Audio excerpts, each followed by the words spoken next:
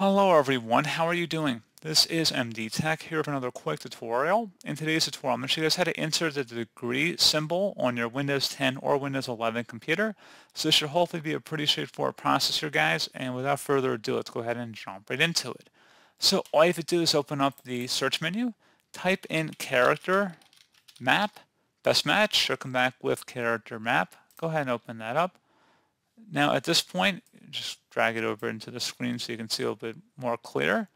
You want to select the little degree symbol right here. It's the degree sign. Just going to go ahead and select that and then select the select button and then select copy. You can also highlight over it and tap Control C on your keyboard as well.